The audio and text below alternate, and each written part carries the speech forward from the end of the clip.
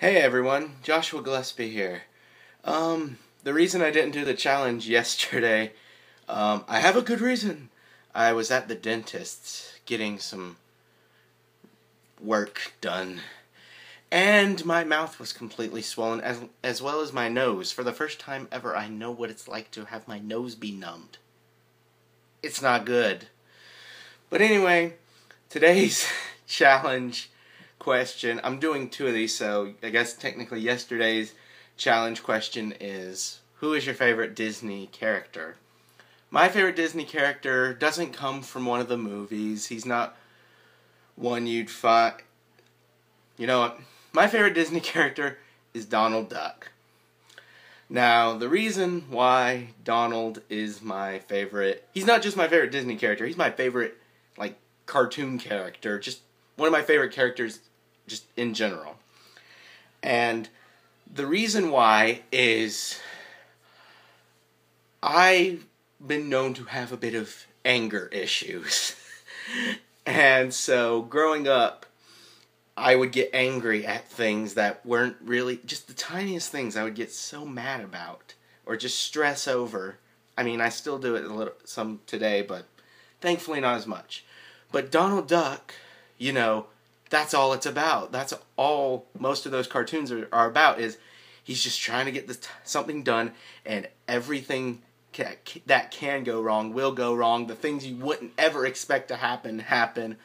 The cartoon I'm currently thinking of that is just perfect for that is Chip and Dale, and it's like he's apple picking, but Chip and Dale keep taking his apples.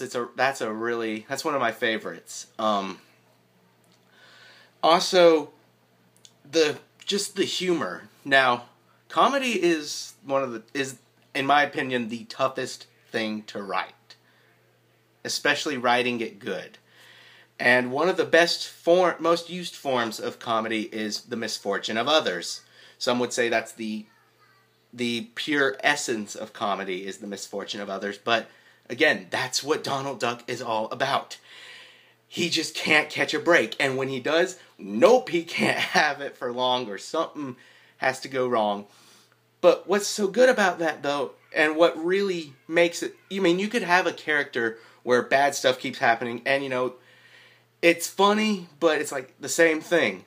For Donald, occasionally, something does happen, something good does happen, and it sticks. He does catch a break, and to me, those are some of the best moments, because you really are like, oh, okay, now we can. Now you understand how important that is. If some other character, they got what they wanted, oh, good, but you don't see how important that is to them. For Donald, it's like winning a gold medal. The tiniest things are like a gold medal to him, because he never thought he'd accomplish that. And he's just, when he thinks he's gotten revenge on someone, the smug attitude he has, there's just, those cartoons are just so enjoyable. I saw on YouTube somebody posted, it was like 10 hours of Donald Duck cartoons non-stop, and I was like, yep, that's what I'm doing with my night.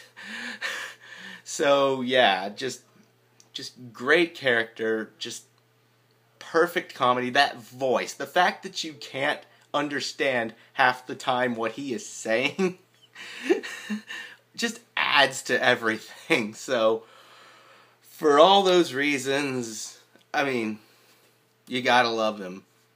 Donald Duck is my favorite Disney character.